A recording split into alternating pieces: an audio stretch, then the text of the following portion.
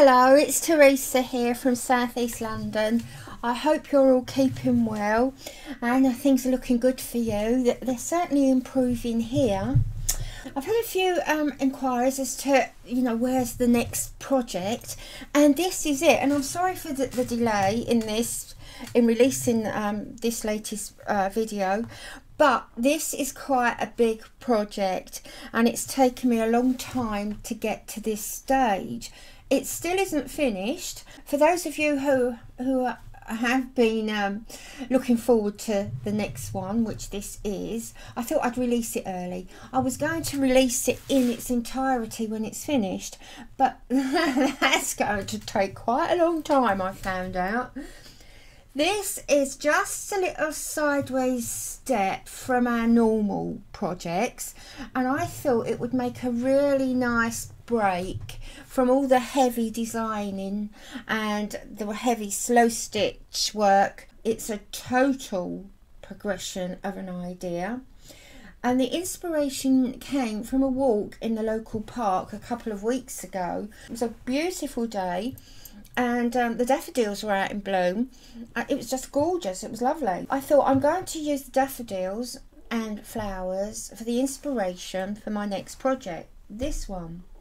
But I didn't want to do the normal picture like we do in our paintings, so I thought I don't know what to do, and it all just seemed to fall into place. I thought I know what I'll do. I was still getting a lot of comments on the first, or I am still getting a lot of comments on the first journal, and that went down really well. So I thought I will make another journal full of different techniques and little projects, and instead of doing one big project, we'll do lots of little ones. So this is it. Now I've started off with the journal cover. It's in slow stitch, as you can see, our old favourite slow stitch. Now the design inspiration is from the daffodils, and it will be explained in the next video when we actually start. This is going to be a mixed media project, and we're going to combine painting, only a little bit painting, sewing, collage and paperwork, but mostly sewing, using, as I said, a variety of techniques. For this I'm combining two stitches, our favourite regular slow stitch and cross stitch. Now we have done cross stitch in the past, but haven't really concentrated on it in its own right. So this time we're going to look at cross stitch in some depth. Now don't forget, slow stitch is not just running stitch. Running stitch is running stitch, and it was adopted as slow stitch because it's quite easy to do. Anyone can do this stitch, running stitch, and it's associated with mindfulness, but any stitch can be slow stitch.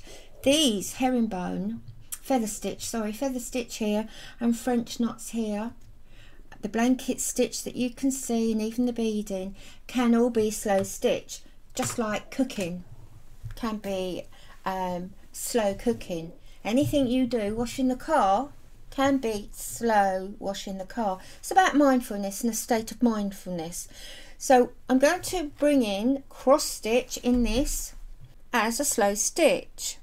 Now at this point I have to explain, I have worked and I'm working on the sewn examples, or what we call ephemera, which means decorating, embellishment. So I've worked on those, but I've also bought some little examples or small pieces from eBay.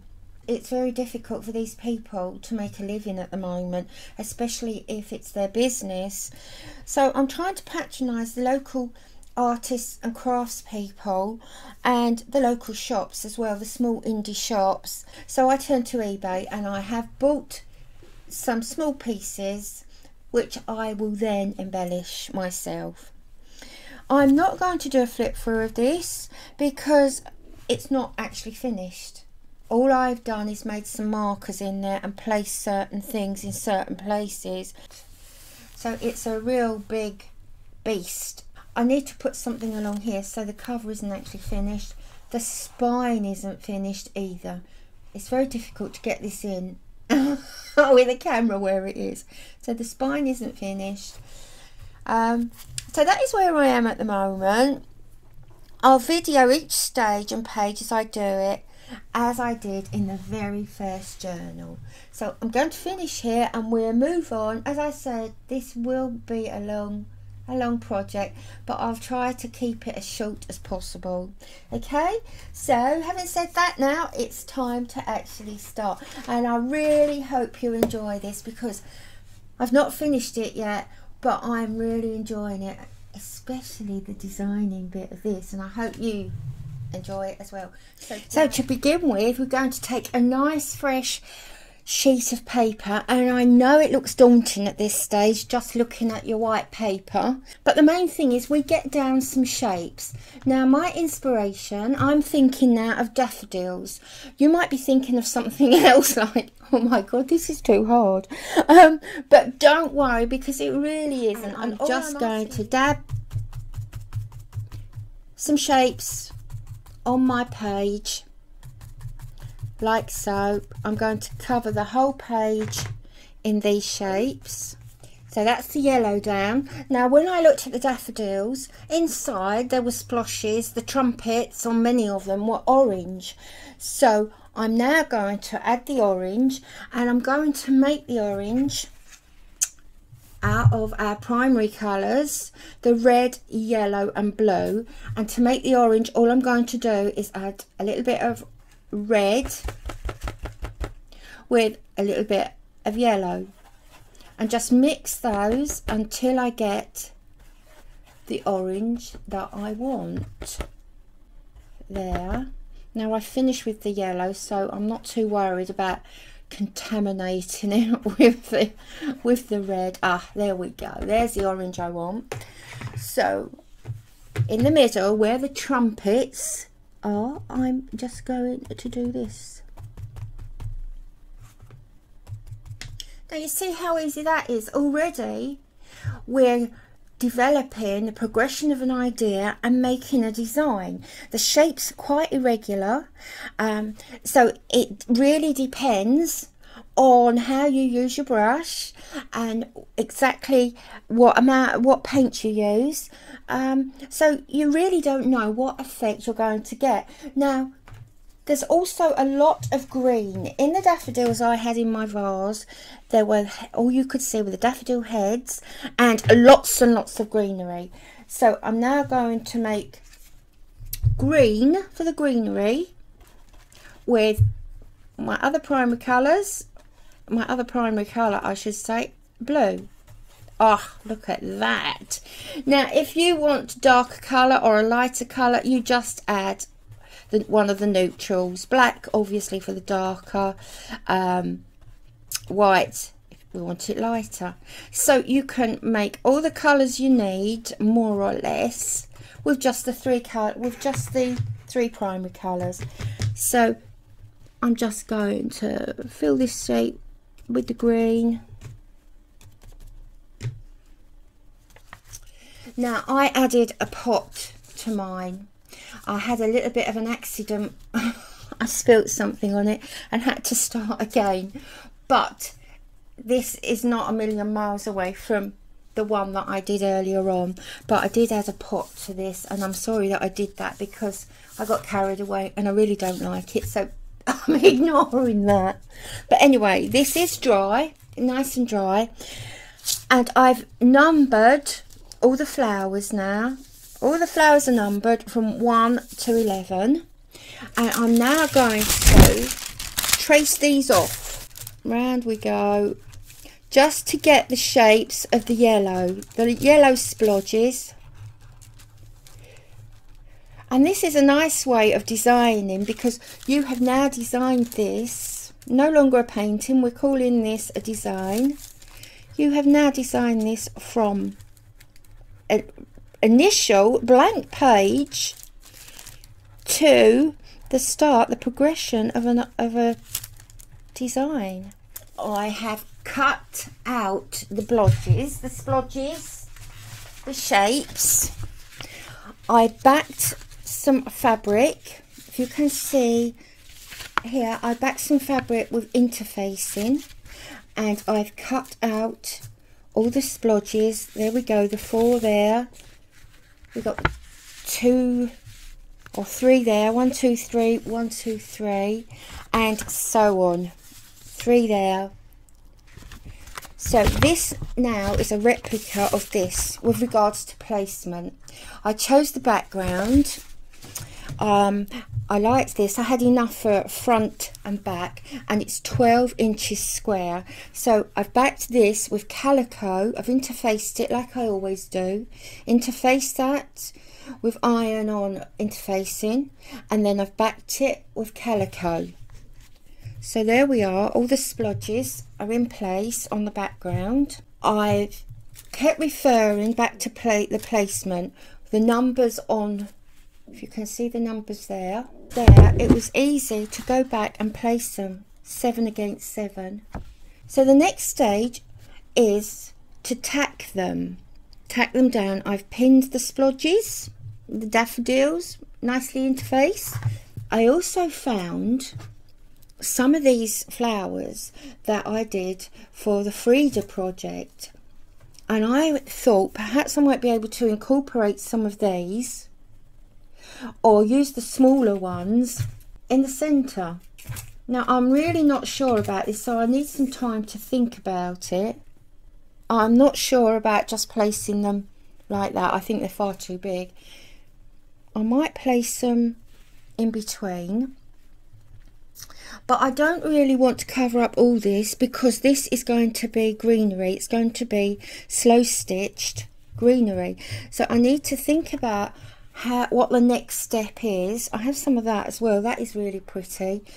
Could interface this and pop that in the center. I could cover some of these up. That looks quite good on the screen. Cover some of them up. I have the same scrap here in yellow, so I might use these. At the moment, as you know, it's a lot of mites because sometimes it just takes its own way. And I found this was on an old pillow slip. I thought I might be able to use that.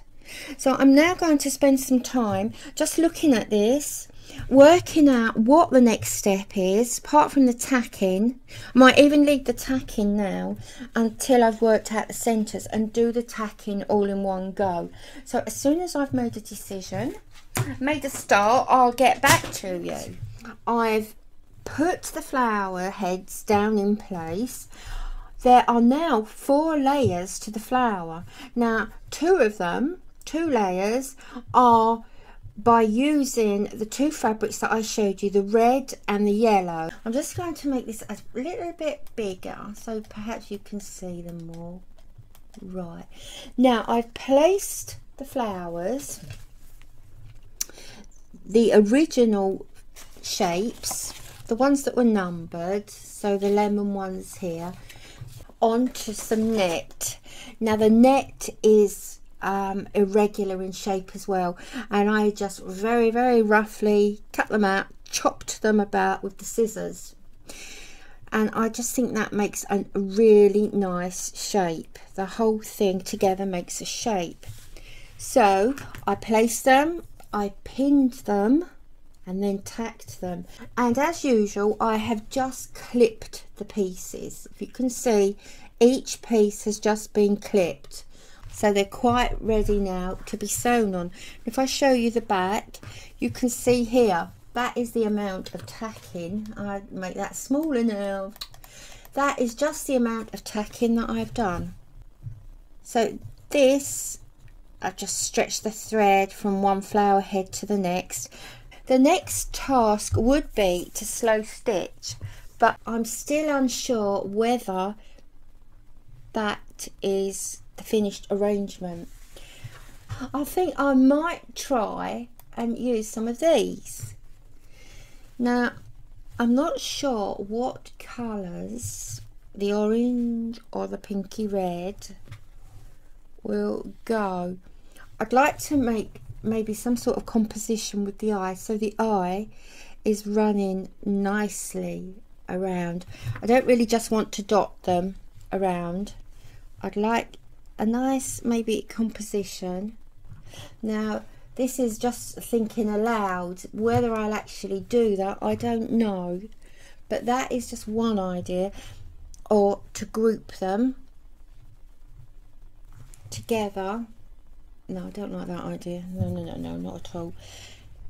Not even sure about the colour, but I just think it needs something, and I don't really want to cover up too much of the background because of the stalks and the stems and the leaves. Yeah, this is quite a little bit of a headache, because do I really need to introduce these? I do feel that it's going to be very, very samey if I don't break up this and introduce something else, because it is samey now. And if we look at this, it's very samey. The flowers are the same, the leaves are the same. There's nothing there to actually take your attention and for your eye to focus on. Right, so this is how far I've got, and I think this makes a really nice composition. It takes the eye right the way round now, and it joins them up, and it pushes the composition together. It pushes the design together, and not only that, it's created some really gorgeous negative shapes here in the background. You see these lovely shapes here? These are negative shapes, and I think these shapes are just as nice as these shapes. So it's time now to start the slow stitch. I've got a nice needle. It isn't too long. It's got a lovely big eye, and it's not too sharp, but the main thing is it has a lovely long eye here, long enough to get 3 strands of embroidery silk or floss through there. So once you've put your floss or your thread through there, you then need to knot it. So put a nice knot in the back, not too thick, because you don't want it pressing through to the front later on. Okay, now the colours I'm going to stick to are the colours here. So these colours here, orange, red, green, and the light and the dark of those particular colours, I'm going to stick to those. However, I know there will come a time where I need to add another little bit of colour, for the same reasons that we needed to add another little bit of colour to this. Okay, so what I'm going to do, I've decided while I was having my coffee and staring at this, I'm going to do this not in single units, round and round and round and round. How boring is that? I'm going to follow the shapes all the way round, and where they touch, I'm just going to go across where they touch. Let me just enlarge that so you can see what I'm talking about.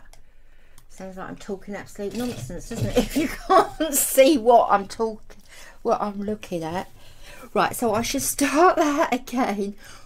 I'm going to start here, and I'm going to follow the line all the way round the edge, and where these flowers touch, I'm just going to cross over and still follow the line all the way round, keeping off the background. I'm just keeping to the flowers at the moment, so I should carry on round here, around there, clipping as many pieces of fabric as I can as I go on this laborious journey.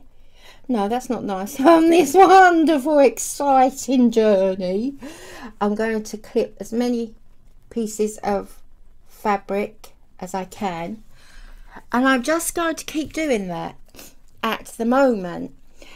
No doubt along the way I'll be creating other shapes, and I shall start then going off in a different direction.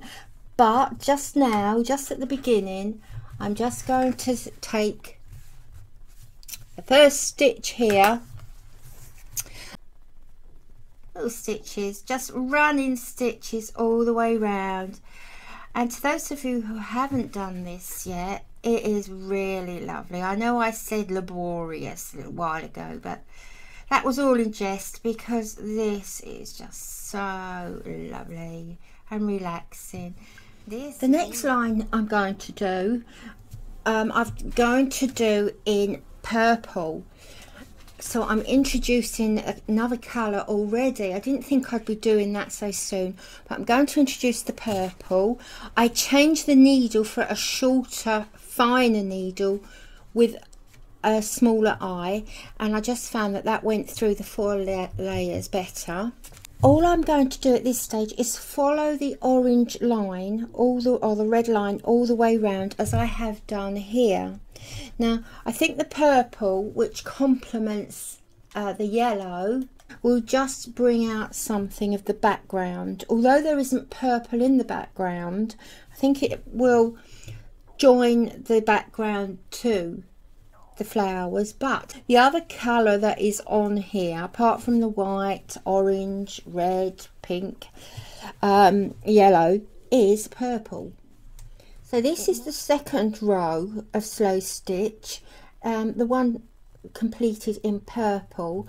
So there's purple row on each flower, just following the basic shape. I haven't done what I did with the first colour, the red, and just followed the outline all the way around until it met itself. I've done each one individually this time. Now I think I need time just to sit back for a while to see what the next move should be, because at the moment it's reached the scruffy stage and I can't quite work out whether I need another row of slow stitch around there or something else. So what I'm going to do for the next thing is concentrate on the edges. I'm going to now concentrate on the outline, and I've decided to do that in reverse button stitch, or reverse blanket stitch I mean.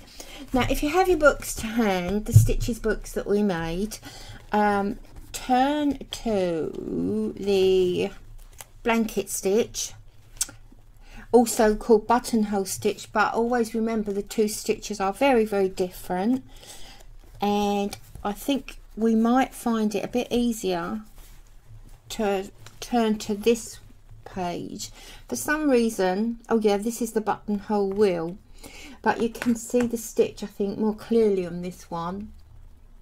So this is the buttonhole stitch just done in a circular, in a wheel, the same as it's done here. That's the example to go with this. So that is the wheel, and yeah, I've done the wheel there as well. So we haven't actually got a straight piece, but the reverse buttonhole, trying to shout over the cuckoo clock, is basically this stitch here. It's looking very much like that one there. Now let me just see if I can make that a little bit, see if that can come out here. This stitch here is reverse buttonhole. Now reverse buttonhole because the head, the line or the top, is actually facing the other way. Here we have the head or the top of the stitch facing outwards, so you've got this nice neat edge. So you have that the line on the outside with the spokes of the stitch facing inward. Reverse, you have the head facing inwards and the spikes outwards.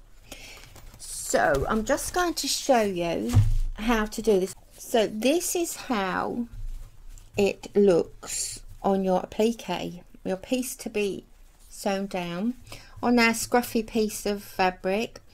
Now this line here, the top of the stitch, which is normally the edging, the neat bit, should be sitting here. on the edge along here. But because this fabric here frays so much, if I bring the needle out here where it should be brought out for this stitch, it just falls to pieces, it just frays. So I've had to move in a little bit, but that line should be on the edge here. So how do we do that then? Right, it's very, very easy. So bearing in mind this line should be on the edge here, but I might have to move in just a fraction. Once again, the big needle and the wool and the rough fabric here is so you can see it, see what I'm doing. So we're going to take the needle from the back, nice knot, needle in from the back, through the background fabric and through the fabric to be applied, appliqued. Hold it down. You'll hold it down with your thumb and then go into the background. Now bearing in mind this needle should be brought out on the line, but that's the nearest I can get it. And there is your first spoke reversed. So we have the nice head here, the outline inside and the spoke outside. So we'll just repeat that again. Hold the thread down with your thumb into the background fabric and up through there. Whoops. Now of course if you want nice long spikes, gently pull it. Now if you want nice long spikes, you just take it further down to the background fabric, but still take your needle as close to the edge of the applique, the fabric to be appliqued, so you get the knot. There you go. So we'll do that again. This is the last one to sew around now. All the others have been done. I'm just going to do this on screen for a little while so you can see just how the others were all sewn on, just as I showed you in the demonstration earlier on. Hold thread down and just like so. Now I'll show you in a minute all the others, but this, I have to warn you, is so totally addictive. Once you start doing this, you just can't stop. So this is all I have done to all the others, and I really don't want to stop doing it. So with that in mind, I'll just make that a little bit smaller now. So let's have a look. So this is the one that I need to finish off. One there. All the others have been done. Right, I like it round that way. That's better. So all the others have been done.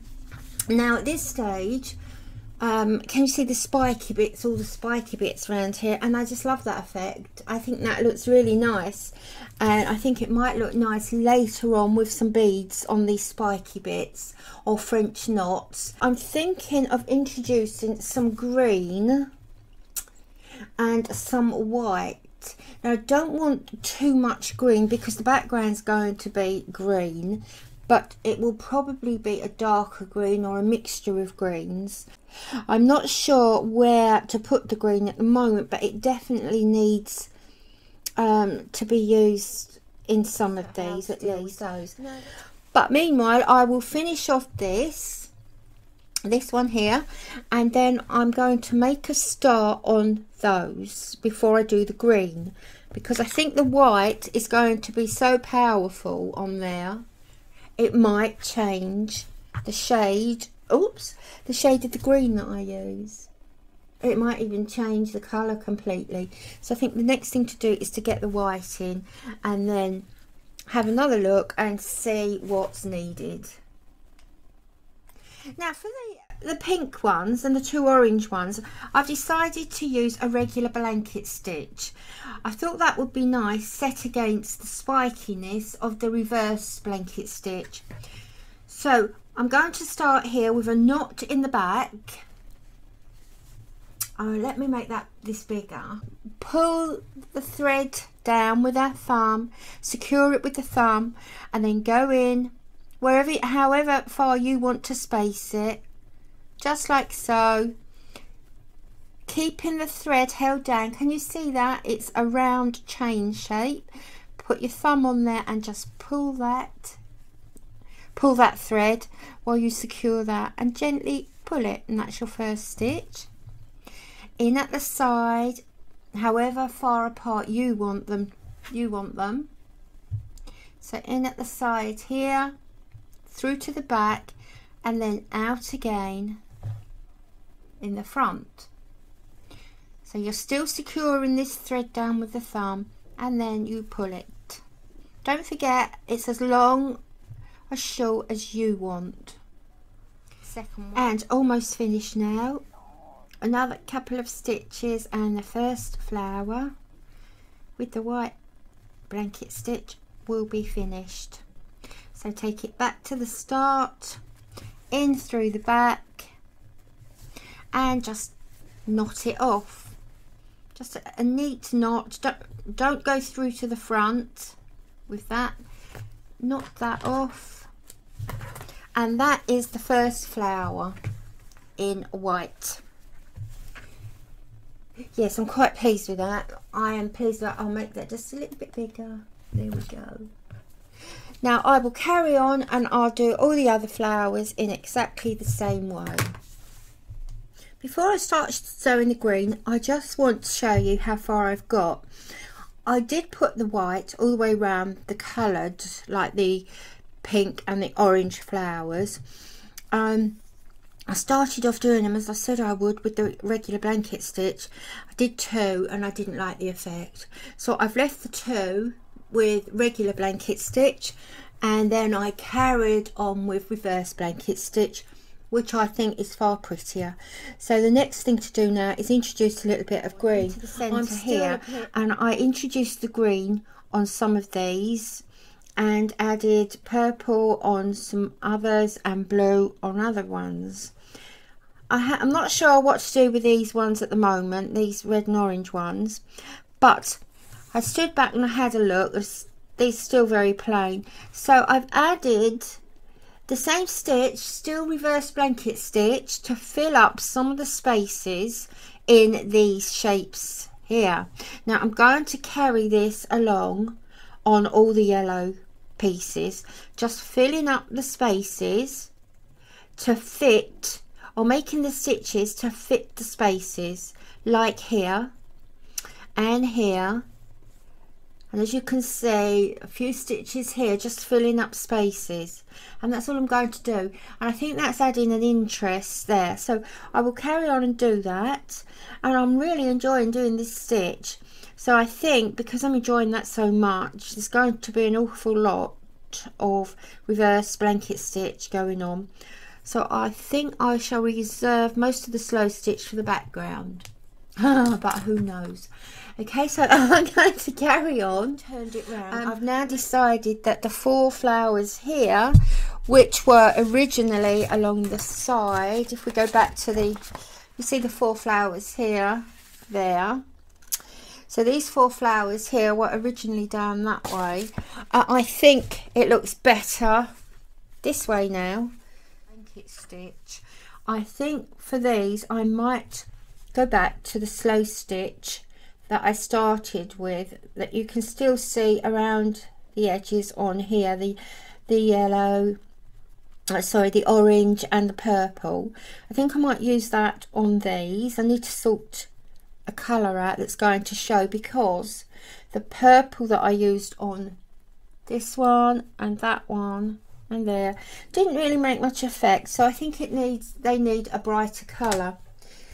Now, as always, I do like to give the work some depth, as you know, and I normally do that by using the dark net. I will add some of this to these plain flowers that are left, because it's still very, very flat. So I think if I just place some net over these areas, making sure that I do get those plainer flowers, I think that might just give it a little bit of something else.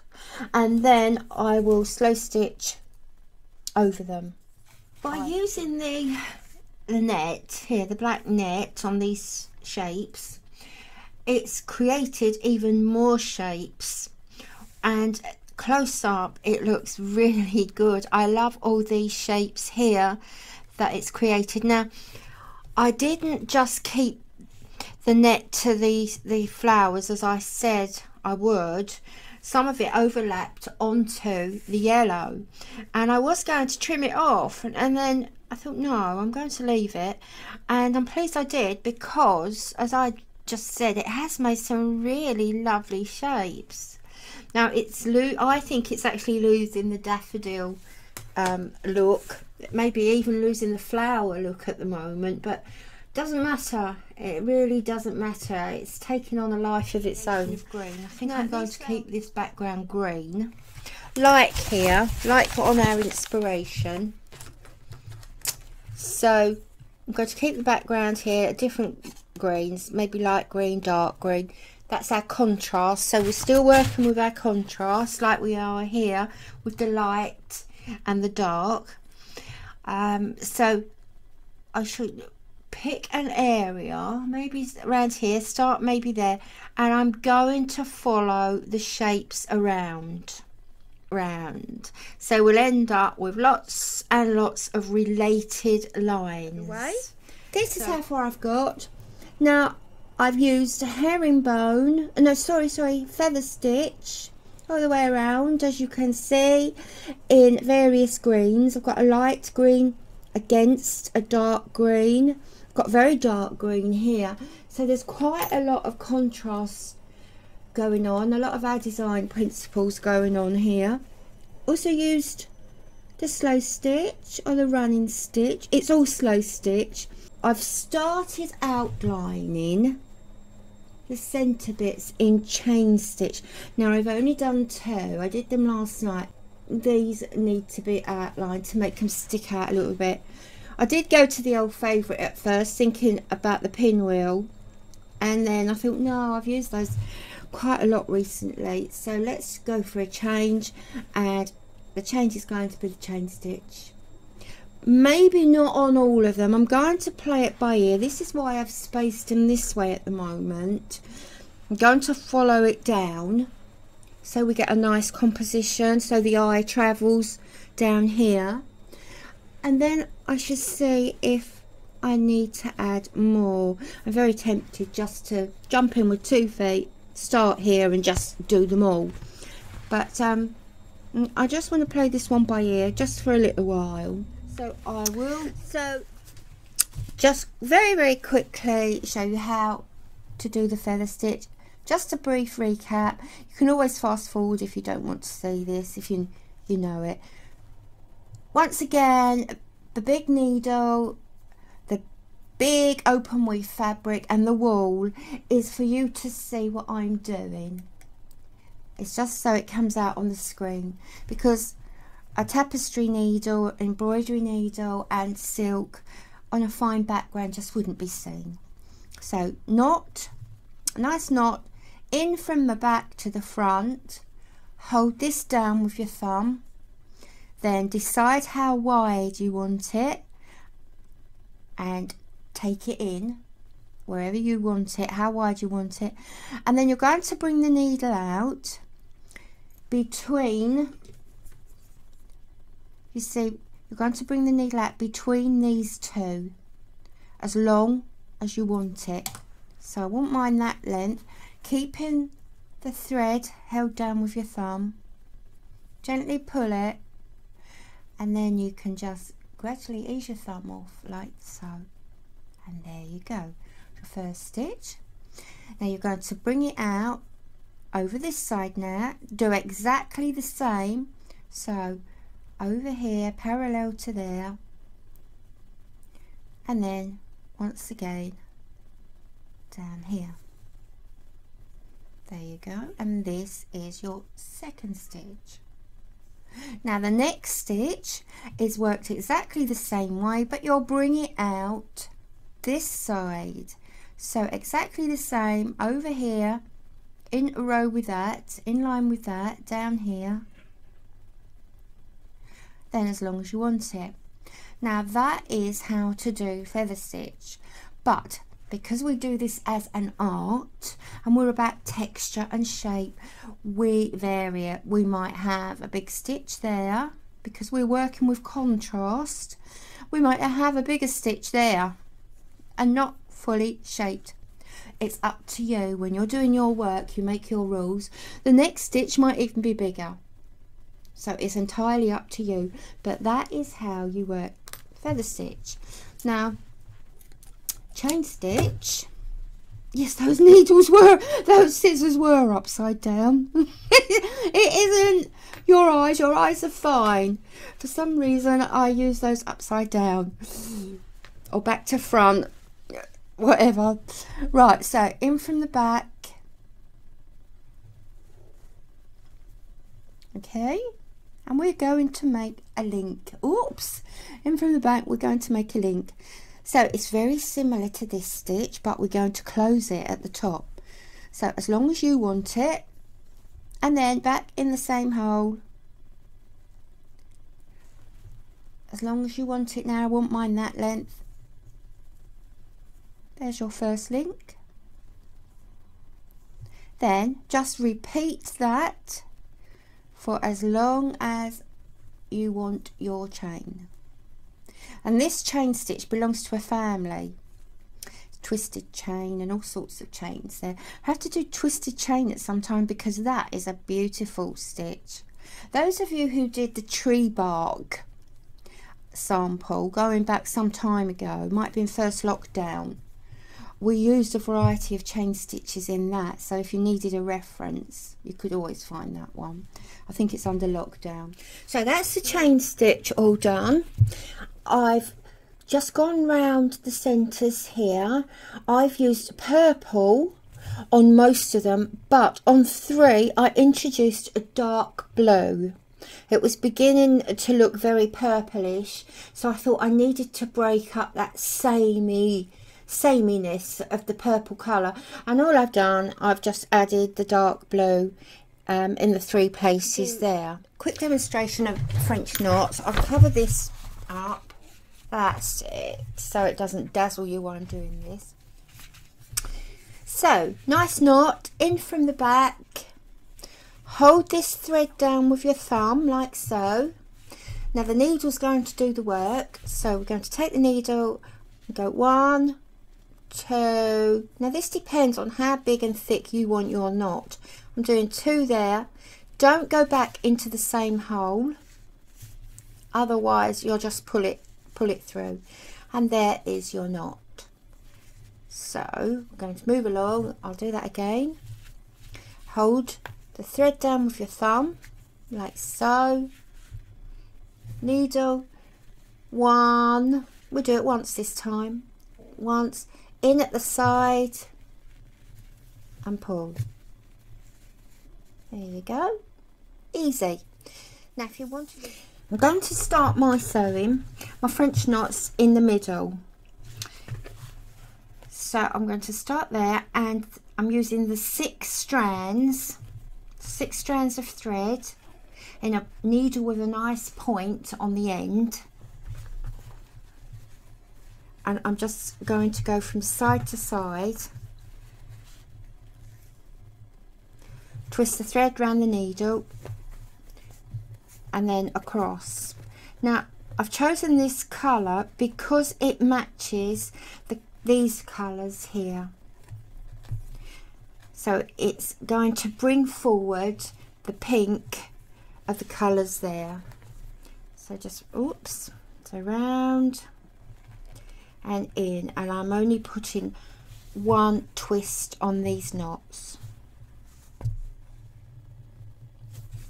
and then I'm going to work the dark green here in light green. So I'm going to bring that colour now into the French knots.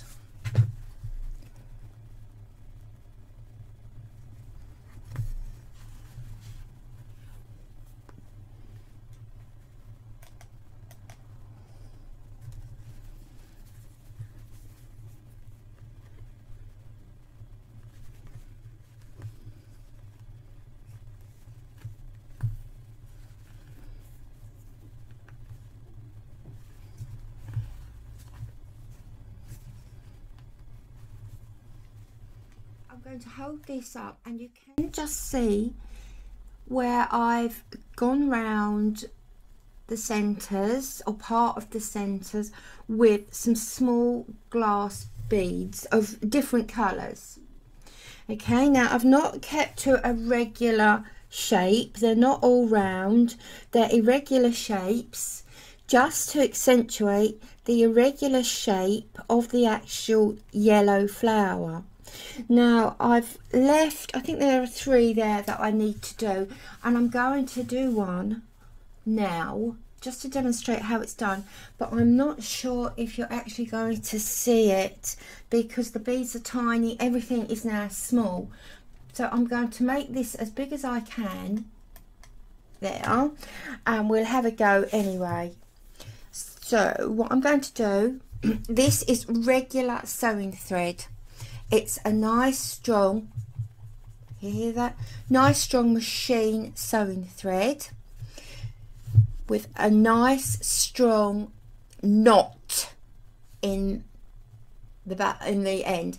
Now you need a nice strong knot for obvious reasons. The last thing you want to do is string up your thread with all the beads and then pull it right the way through and lose your beads, as I did yesterday, I have to say. So nice strong knot there, a nice needle. Now in doing this I actually bent 2 beading needles. No good, got to be thrown. The beading needles are not very strong. Now you can get very narrow, strong, sharp needles or tapestry needles, and that is what I'm using here. This is just a regular sewing needle, one that I've used throughout this project. Now because it isn't as narrow as a normal beading needle, there will be beads that get stuck at the bottom and you have to take them off. So just be warned that if you do use an ordinary sharp needle, there may be times when you're going to have to stop what you do to remove a bead from the end, okay? But if you're willing to do that, then these are a lot stronger than beading needles, and if you have a slight problem with your hands, they're easy to grip, and I prefer these. I won't be using my beading needles again, but I felt I needed beading needles because that's the way to do it. But anyway, let's make a start. So I've left, as I said, I've left 3 here undone. We'll start with this, well, we'll do this one. So I'm going to just get that into the in there. We're there now. Right, now take the needle through from the back to the front, wherever you want to place it. Now I did start off with these with tracing the middle. This one here, it's tracing the middle. That one there, I'm tracing the middle. And by the time I did that, I thought, no, I'm now going to just follow the shape, a shape that I like. So what I will do here, I will actually follow the outside of the purple ring here, the chain stitch ring. So now that is, it's quite secure, but we just want to make sure it really is. So I'm just going to do a little back stitch here and catch it to knot it again. Now that is quite secure, that is really knotted. So my little tray of beads here, I've taken them out of my bead jar into this, which is quite easy for me to pick up. Now I am going to do this the cheats way. Now many people will do this bead by bead, but to be honest, you know, have we really got time to do this bead by bead? So I'm going to, with my needle, I'm just going to pick up a few beads. Now some of these, I can see already, some of these holes are very small. So I'm going to look for the bigger beads there. That one looks like a small hole. Yeah, you see that? That bead has a small hole there, so that bead has to come off. I'll set that down, and then I'm looking for beads now with a larger hole. Oh dear, that's too big. So I've got a couple of beads there. That bead there, luckily it was the last one, needs to come off, the hole's too small. Now with a beading needle you wouldn't get this problem, because as I said, if you haven't seen a beading needle, I should bring one over and show you. That one's too small. They are very, very skinny, and they are obviously designed to pick up the beads. That one looks too small already. Yeah, you see that one? So that one won't go through. That needs to come off. So we've got a few there at the moment.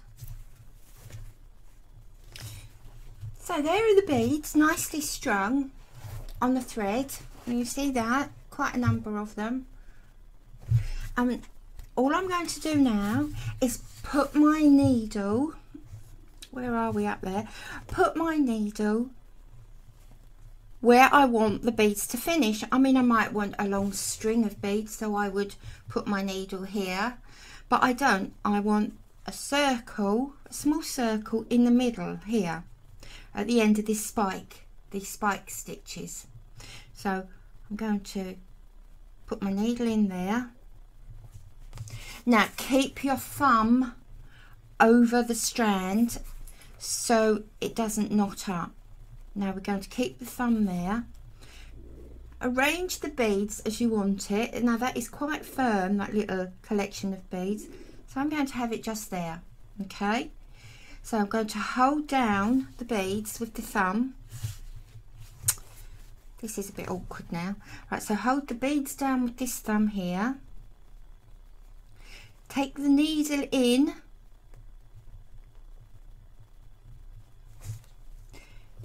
Right, so I've skipped 2 beads. I've taken my needle in, and I'm going over the bead into the back. So I'm actually over sewing the beads on now. So I've done that too. I'm just going to go along anywhere just to hold this down. If you see this first row as tacking for a true circle. Right, so now I'm back to the beginning here, and now I'm going to go round and I'm going to secure it. Every maybe 2, every 1 bead. I'm going to do every 2 beads to make sure it is securely held down.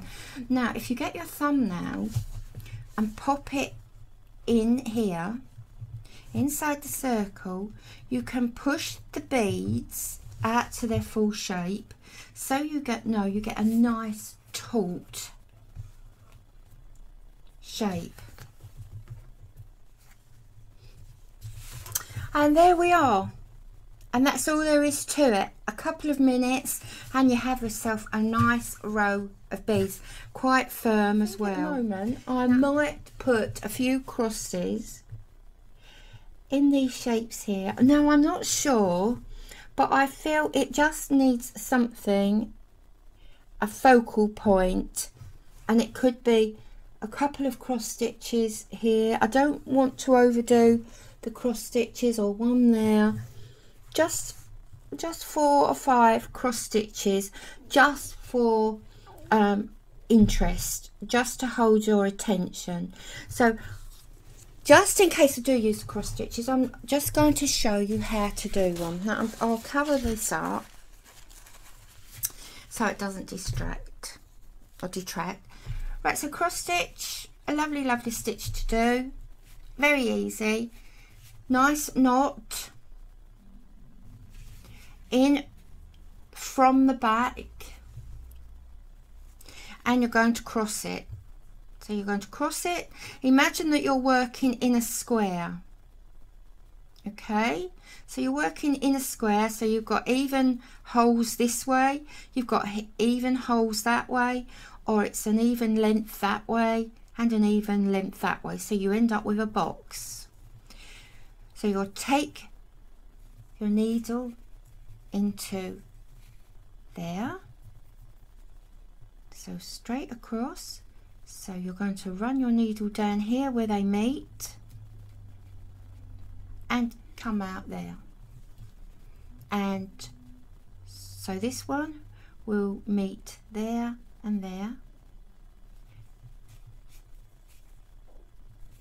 and there is your cross. Nice blue. You can see a couple of crosses here in blue, a tiny little one there, another one here, down there. These are dyed in the same mixture that these were dyed in the bottom. I've no idea what these are.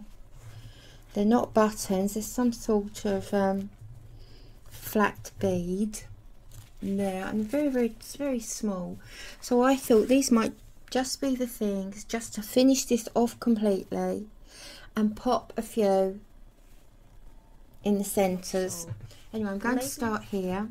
I've already knotted, nice knot in the back, secure. I've done a little back stitch here. I'll do another one there. That's it. That's quite secure now. Let me see if I can get that just a bit bigger. Smashing. And all I'm going to do is put one of these beads, I'm calling those beads, just going to secure it in a couple of places. So onto the needle, down we go, and just over sew it a couple of times. Now you could actually do a button, a blanket stitch around it. You could do it decorative, but I think at the moment there's enough stitchery on here just to place these on to add a bit of plainness now against all the busy stitching. So we do have a little bit of contrast going on here, the plainness of this bead against all the busyness of what's going on around the edge. Now I've just over sewn that in 4 places like a cross, and that's done. There we go, over the back. No, don't worry about the back, how messy it is, because that's going to be covered up anyway. So that's done. Looking, so there it is, completely finished, ready for the next step. But before we do that, I'm just going back to the inspiration. I just want to show you, so we've gone from this, the inspiration, and I decided to use it round that way. So there we are, that row there is now this row here, and we've gone from inspiration, a few dabs on the paper, to this. So that isn't bad, is it, really? Well, that's the end of part 1. I hope you enjoyed it. Part 2 is to follow, and that is making up the cover and placing the signatures in the journal ready for us to decorate.